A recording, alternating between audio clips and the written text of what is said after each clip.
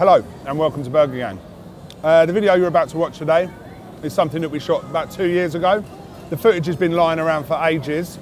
We shot the video with as a pilot for Warner Music, highlighting how fabulous Bleecker is. Want to say a massive thank you, firstly to Bleecker, to Nathan at the butchery, and to Donkers, greatest farmer of all time.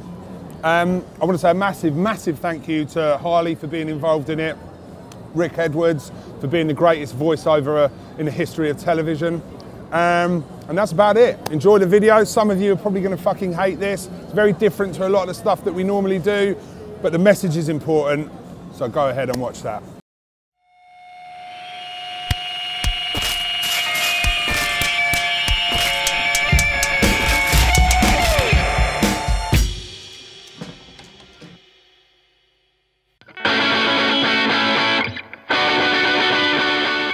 For the last 5 years, the guys at Burger Gang have dedicated their lives to eating and learning about their favourite food. Now they're turning their attention to the world of British street food.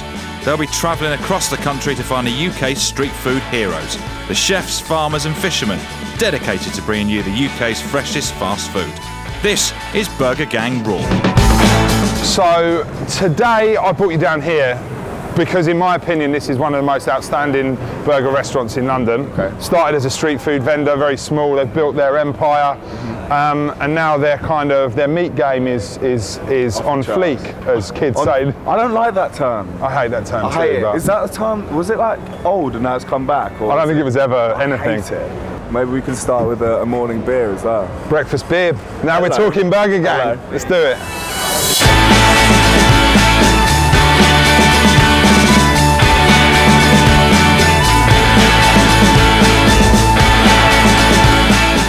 This could be potentially a life-changing experience for you. I know you're a well-travelled guy, you've been around the world, but this is a great burger.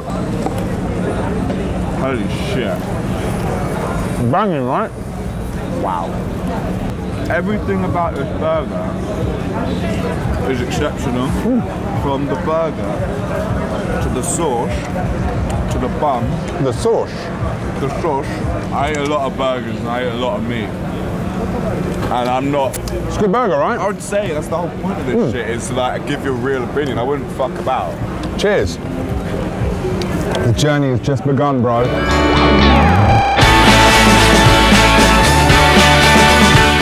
Bleecker lived up to the expectations that I'd created. And some. And some. So Ted, why is a Bleecker Burger the best burger going right now? The star of the show with Bleecker is the beef. So it's all about the meat, yeah? Yeah, it's all about the meat, 100% beef, nothing else. And it comes from the butchery, a guy called Nathan Mills at the butchery in Birmingham. See, I've heard of Nathan before. A lot of people speak very highly of this guy. Apparently he's a meat god. He is a god. Yeah. No, I'm being serious as well. Would you class yourself as a meat god? I'm a meat minnow. I'm a meaty minnow in comparison to the meat gods like Nathan. Ted, thanks for your time. So Nathan is who we need to find. Nathan Mills. I can't let go of this beautiful burgery paw of his hand too long. I looked very awkward cupping your handshake. The burger quest continues. Nathan Mills, let's go. So we went across town to Bermondsey to go to the butchery to find out what makes his beef so outstanding. Being the meat lover that I am, I'm just mildly apprehensive about the meat mansion that we're about to go and set foot in. Yeah, how do you feel? A leaf just fell out of the tree and I got all jittery. A bit twitchy. What are they saying? It's quite tight. You're going to be in there with quite a lot of animal, but it's very real.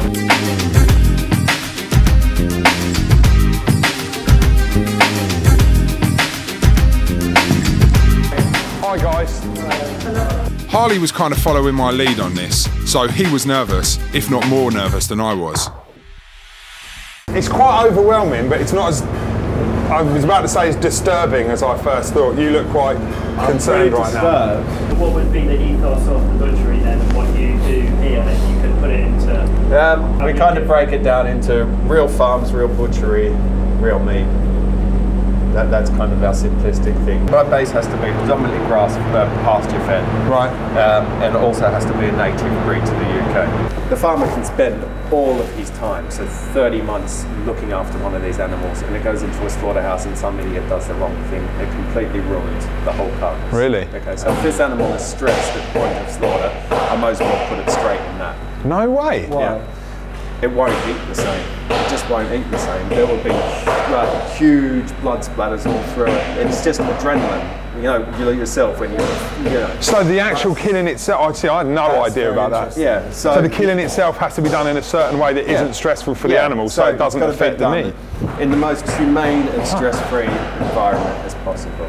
And to bring it back to Bleecker, what would we be looking at cow-wise, and where would you send us to see where his burger came from? Farmer from there, right behind you, Stuart Dunkley's beef. Stuart Dunkley. Dunkley. Dunkers. Yeah. Need to go up and see him, really. Yeah. Nathan's a prime example of a man who clearly loves animals. He taught me so much. See you guys. From being genuinely quite concerned about what we might see in there, expecting some sort of Texas Chainsaw Massacre style shit. I feel great. Yeah. And he's amazing because like he's kind of installed a lot of faith in me in the sort of whole meat industry, and that He really gives a shit. yeah. Which I really liked. I genuinely don't think I'll ever go to like a big brand shop anymore and just buy a steak because I'm hungry. Yeah. Like, my whole perception on it has changed. It spurred me on to make more of an effort to buy the proper thing. Yeah. So Dunkers. We're going to go and see Dunkers. See you next week, Dunkers. We're coming for you. Let's get on the road.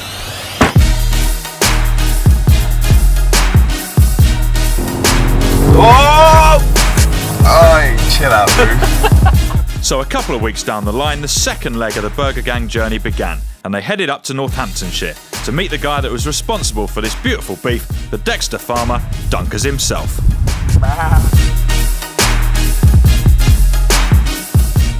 Do you know what, Dunkers has just been bragging about how good his moo is. About how good his moo is. He reckons he can do an unbelievable one because when I said, does it help? He was like, oh yeah. Woo! Woo! Woo! He loved those cows and he had a relationship with all of them. They followed him, he listened to him. He was like a man and his dog. He's the fucking cow whisperer. They are fans of Dunkers.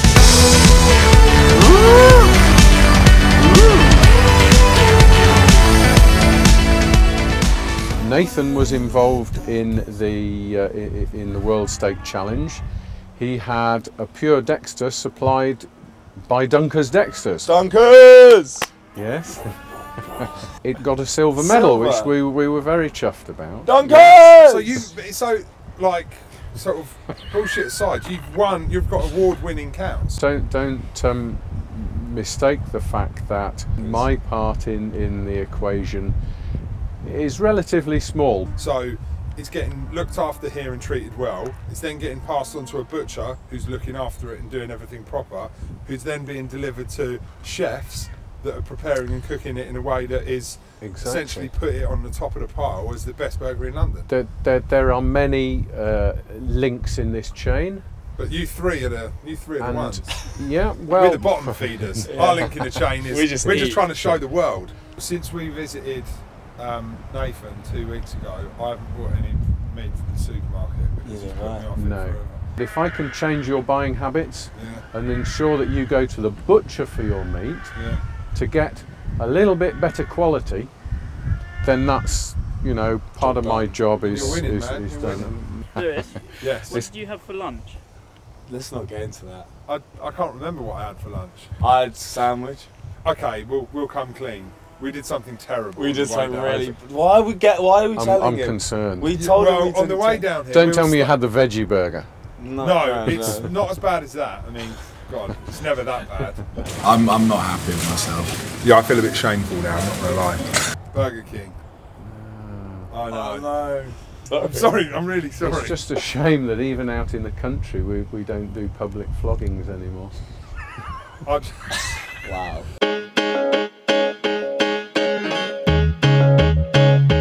So there was this one story that Dunker's told us about a prematurely born cow that he ended up hand rearing. Because it was so small and weak, he had to raise it with sheep, so bizarrely, it's grown up believing it is a sheep.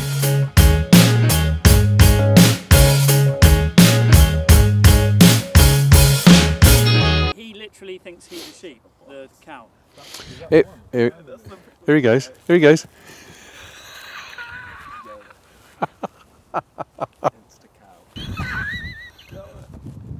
Oh, for God's sake.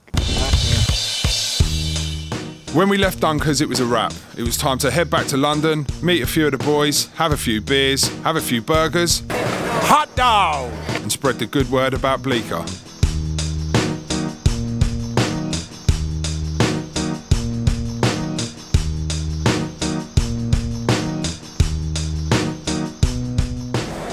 Done it. We've finished. We've been on the journey. I mean, I consider myself like a, like a burger guy, but I've learned a shitload in the last couple of days doing this. So like, it all started off innocently, sat there at Spitalfields, eating a burger that's fucking delicious, right? And if it wasn't for firstly Bleecker being exceptional chefs, the patty wouldn't be delivered the way it is. You would fail. You go to Nathan, he starts to sort of, unravel the story of what makes what he does so integral to this chain of beef. To then go to fucking Dunker's, who is one of the most exceptional men on the planet. You couldn't meet a nicer man, and a lot of that stuff would be overlooked. Dunker's will raise a cow for 30 months, like nearly 3 years. Nathan will preserve that cow 40 to 50 day aging. A few months. It's like a 4-year, 3.5-year process. Yeah. We know the journey. We've been there. We've done that. Cheers. Let's hug it out. Let's hug it out, man. Burger gang. Burger gang for life. Yeah.